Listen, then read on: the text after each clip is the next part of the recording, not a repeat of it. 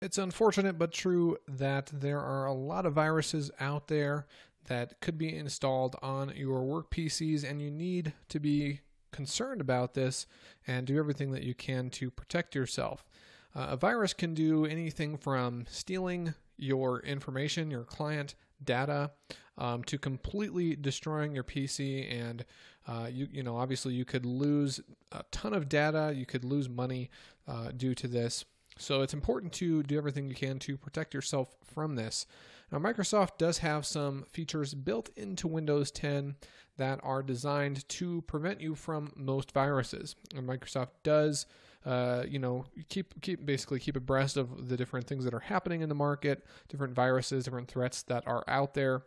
So what they do is they have basically a program installed on Windows 10 by default called Windows Defender. Windows Defender is an antivirus, anti-spyware, anti-malware program, and it constantly runs in the background unless you disable it. It will also give you notifications for things, so if you're going to download a program from the internet and Microsoft doesn't know what it is, Windows Defender may prevent you from installing that unless you override it. So those are some features that are there by default. If you want to go into Windows Defender and manually scan for viruses, that's something you can do as well. So you can just go into Cortana or search and type Windows, and you should see Windows Defender somewhere near the top there. So this is going to do scans frequently. As you can see here, I didn't ask it to do a scan, but it did a scan. This was about 24 hours ago. It did a scan. You can come in here and do a scan manually, do a quick or a full scan of the system. You can check to make sure that the system is up to date so that it knows about the latest viruses.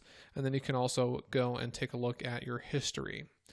So this is not the most comprehensive virus protection that there is, but it is, it is good. It's definitely good that it's on there and that you don't have to pay anything extra to use it.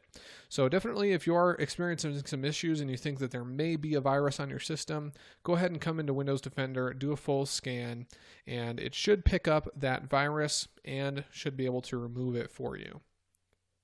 Let's take a quick look at the settings in Windows Defender just so we can take a look and see what options they have.